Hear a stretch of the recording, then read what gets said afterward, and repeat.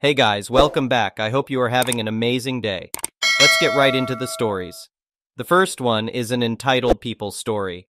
I've lived in my house for over 15 years and have never had any issues with neighbors until Sheila moved in next door. I first met her when she was moving boxes into the house and came over to introduce myself and welcome her to the neighborhood. Hi there, I'm John, your next door neighbor. Just wanted to welcome you to the neighborhood, I said. Oh, thanks, I'm Sheila, she replied, barely looking up from her phone. I tried to make a little more small talk, but she clearly wasn't interested, so I just wished her well and went back home. The first couple weeks she lived there, I hardly saw her. Her husband would come and go occasionally, but other than that, the house was quiet. One Saturday morning, I was out doing yard work when I noticed Sheila sitting on the back patio staring at me. I smiled and waved, but she just kept glaring in my direction. I shrugged it off and kept working until I needed a break. I took off my shirt and jumped in my pool to cool down a bit. As soon as I got in the pool, I heard Sheila yelling from her yard. "Excuse me, what do you think you're doing?" she shouted. I poked my head out of the water, confused. Just taking a quick dip in my pool," I replied. "Your pool? I don't think so. That pool is on my property, which makes it my pool. I don't appreciate you trespassing and using my pool without my permission," Sheila said angrily. Now I was really confused. "I'm sorry, but this pool is definitely on my property. I've lived here for over 15 years and this pool has always been mine," I explained. "That's nonsense. The property line clearly shows the pool on my side."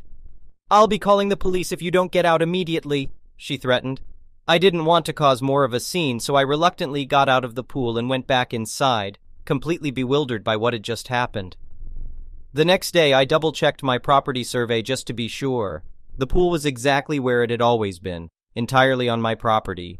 I figured I would go over and try to smooth things over with Sheila and straighten out the misunderstanding. When I rang her doorbell, she came to the door looking annoyed. "What do you want?" she demanded. "Hi, Sheila. I just wanted to come by and show you my property survey. As you can see, the pool is well within my property line and has been since it was installed over 10 years ago," I said politely. Sheila glanced at the survey and tossed it back at me. "That survey is wrong. I had my own done yesterday, and the pool is on my property." "You have no right to be swimming in my pool whenever you feel like it," she snapped. This woman was unbelievable. "I'm sorry, but that simply isn't true. I've owned this house for 15 years, and that pool has always belonged to me. I'm happy to get our lawyers involved if needed, but the pool is definitely mine," I said firmly. Sheila scowled at me. "We'll see about that. The police will sort this out once and for all," she spat and then slammed the door in my face. I walked back home, frustration mounting. I had tried to be reasonable, but clearly this woman was out of her mind. The next morning I woke up planning to relax and swim some laps. I put on my swim trunks and grabbed a cup of coffee. The second I stepped foot outside, I heard Sheila yelling from her yard. "I told you that you cannot use my pool. You are trespassing on my property. I'm calling the police," she screamed. I froze, coffee still in hand, as she aggressively dialed and then began loudly talking to the police dispatcher.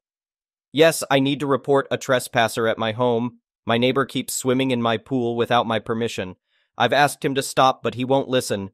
I need an officer here immediately to arrest him," she ranted. I stood there in shock as she hung up, a smug grin on her face.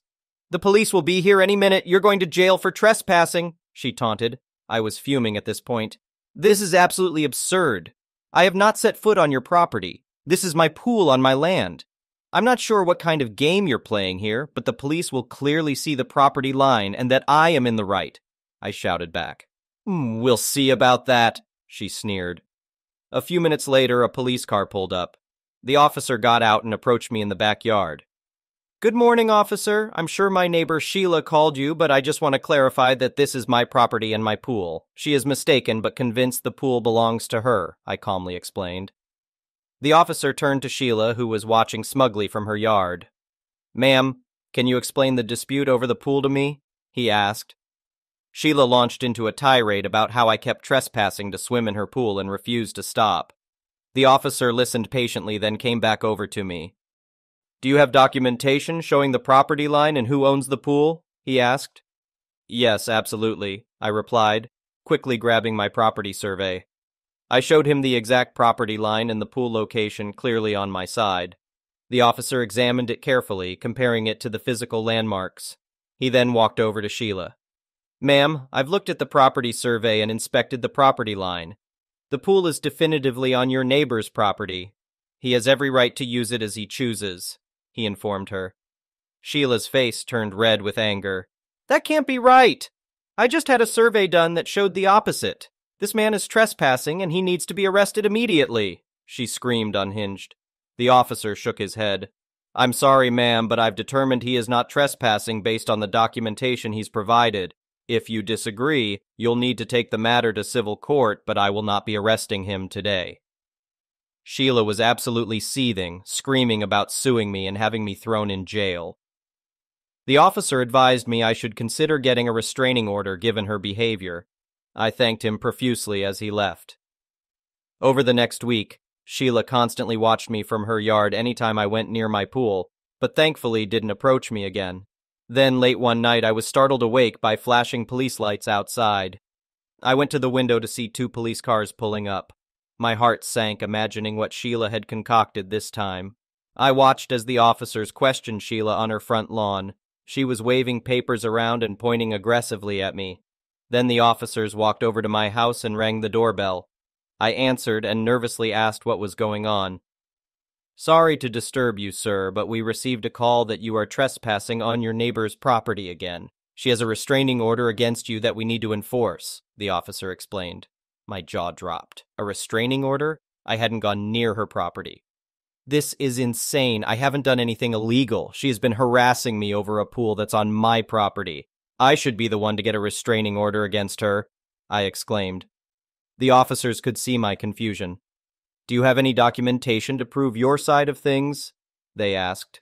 I quickly retrieved my property survey and all the paperwork confirming I owned the pool legally. The officers examined everything carefully, comparing it to Sheila's documents.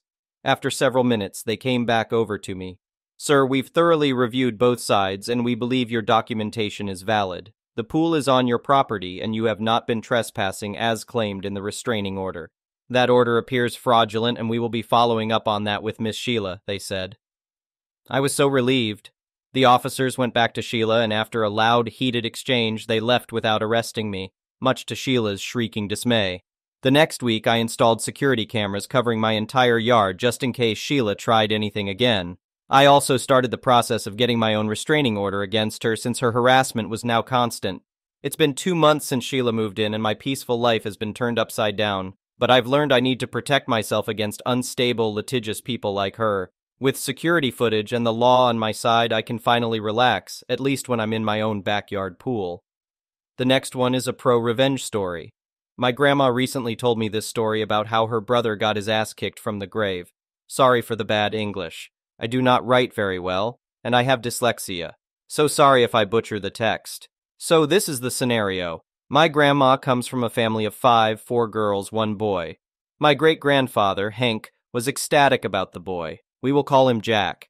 One more important thing is that my great-grandfather ran a very successful company that made high-end clothing and bathroom silks, towels, and bathrobes. He made a fortune with his company and made sure everyone who worked for the company got their fair share. He also looked after the family. All his children got an education. All his children got the chance to get their driver's license. It was the 1960s, so it was a big deal back then. They were the first in my hometown with a car, radio, and TV. My great-grandfather treated everyone equally, but that changed when his first and only son was born. He already had 4 girls and now finally a son. The roadmap was laid out for him. He would be the heir to his company. So began the upbringing of Jack. He was, let's say, a kid with a mouth. This wasn't bad per se. The thing was that his father allowed it. Jack got kicked out of his first school. Jack got caught shoplifting. Jack got kicked out of his second school. Jack got caught joyriding, and so on and so forth. Hank did not sit Jack down and tell him the severity of his actions, but he would shrug it off and tell his wife, great-grandmother Anna, that they were just childhood quirks. Anna tried to make something out of Jack, but it was a lost cause. Jack became 18, and Hank decided that it was time to introduce him to the company. The company did better than ever, and the whole family was involved. Jack began at the bottom of the ladder and had to work his way up.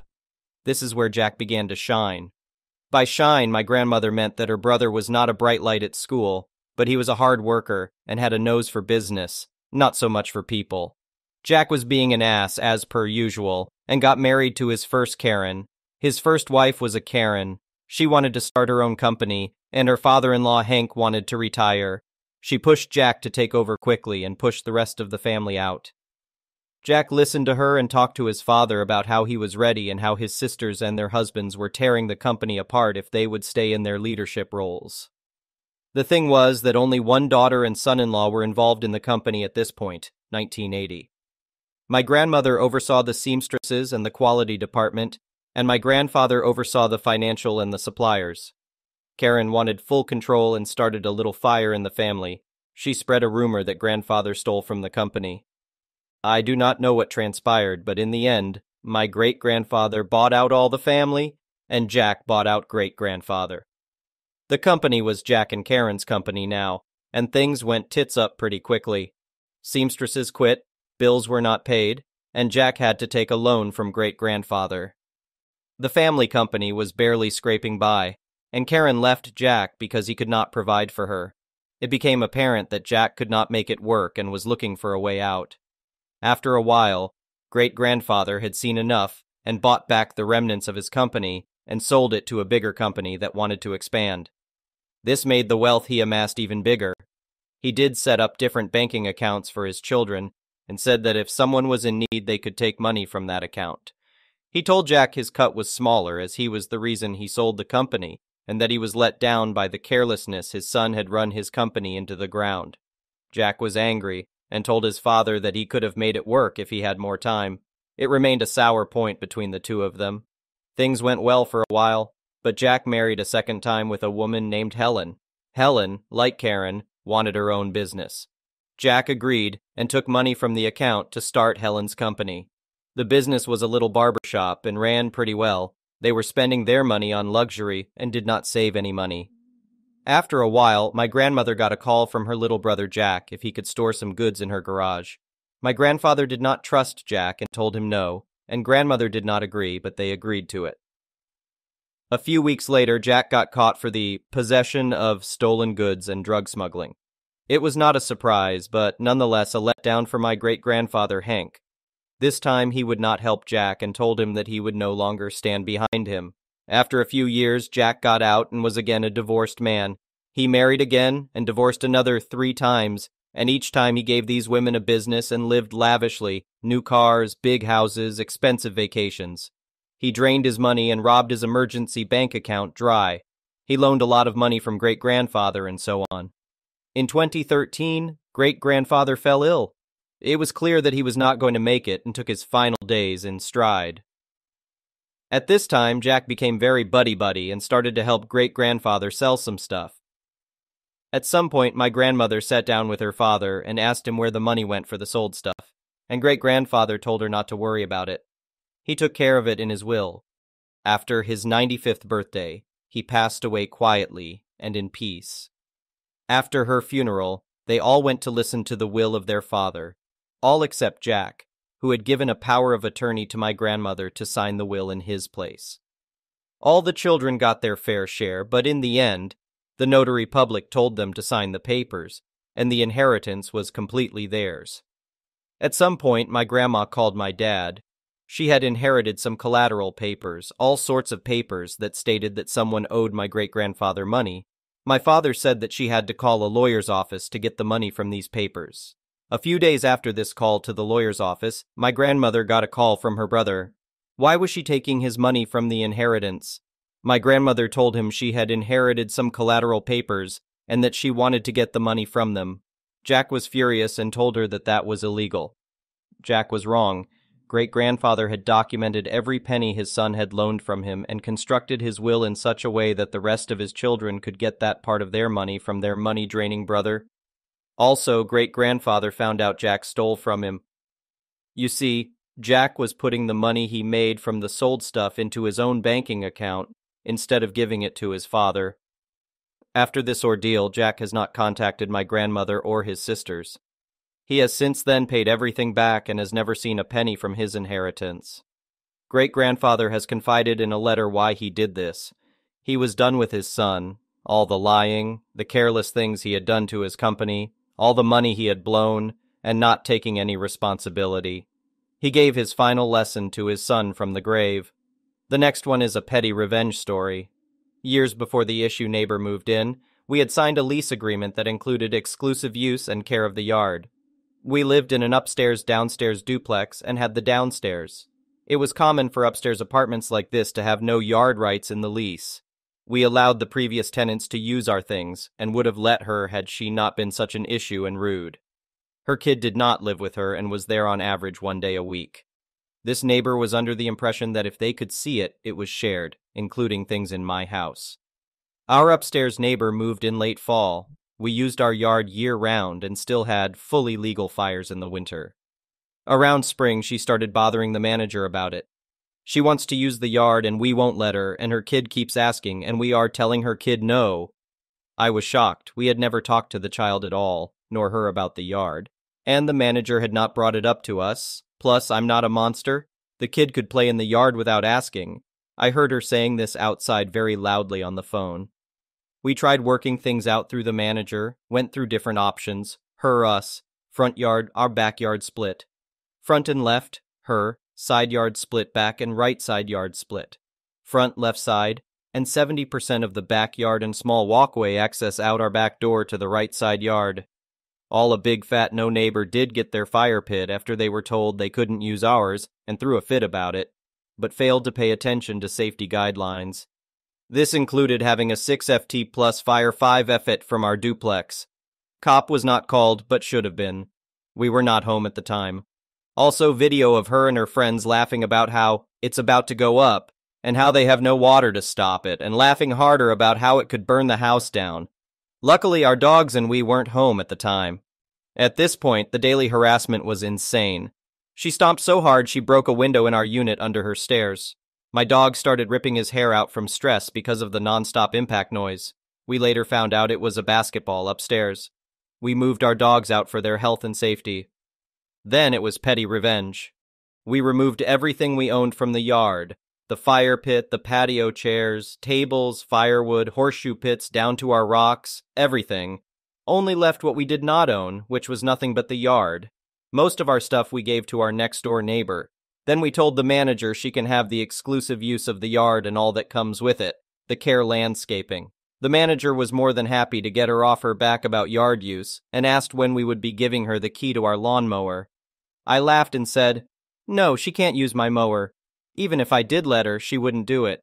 That's your problem now. If I can't use the yard without being harassed, she might as well have it. This is on you."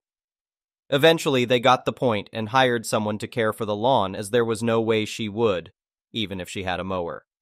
We had doorbell cameras at this time that covered our back door and backyard, as well as the front yard. She used the backyard once to drag her baby in circles around the house. Once she saw all our stuff was gone and she couldn't use it, she was pissed and never used the yard again. Turns out she didn't want the yard. She wanted the stuff we owned in the yard. The next one is a malicious compliance story. I work in a manufacturing facility. We had a technician who knew almost everything about our machines, how to fix them, troubleshoot them, and handle all their weird quirks. When other technicians struggled to find the problem, he came through and saved a lot of downtime, sometimes up to hours per shift. He moved to a different department with slightly different hours for personal reasons, which was understandable. He's still there for 6 hours during our shift, so he's well within reach if things need to escalate. So he told my boss and me, "If a machine is ever down for longer than an hour, call me." One day our technicians couldn't find the root cause of a problem. An hour passed and I called him on the walkie-talkie. Then I received a message from the technician's boss, whom I really enjoy working with, asking me not to call this technician over from his department because of morale reasons. You got it, technician boss. So now, whenever we have a problem with a machine, it will stay down for as long as it takes to get fixed or passed down to the next shift, which has engineers and more support staff on call. The next one is an entitled People Story. I, 22F, got hurt yesterday and had to get stitches on my left foot. I am currently staying at my parents' house with my dad and younger brother, 18M, for summer break. Since my mom is on vacation, I do everything around the house. My dad and brother both work, so it makes sense and it doesn't bother me, often including grocery shopping, though my dad does that as well. My brother is a very picky eater and always cooks for himself since he doesn't like anything we eat at home. Every single day he complains that the fridge is empty, even when there's clearly a ton of food that we just bought. At the same time, he never comes along when we go grocery shopping and refuses to tell us what to buy for him when we ask. If I ask him what he wants me to buy, he says he doesn't know and apparently expects me to just guess exactly what he wants to eat. Today he woke up and started yelling about how there is nothing for him to eat. My dad went grocery shopping last night, so there's definitely a lot of food in the fridge, and demanded that I go grocery shopping since my dad is working, and my brother doesn't have a driver's license. I told him I can barely walk on my left foot, and I would like to rest since I was at the ER until 1 a.m. this morning. I offered to cook some pasta carbonara for him since it's something I know he eats, but he said I don't know how to make it and that it would suck. I listed other meals he could make with what we have in the fridge, but he doesn't want to hear any of it. Guess who the spoiled sibling is? Thank you for watching. I would really appreciate it if you could like the video and subscribe to our channel if you haven't already. We'll see you again tomorrow.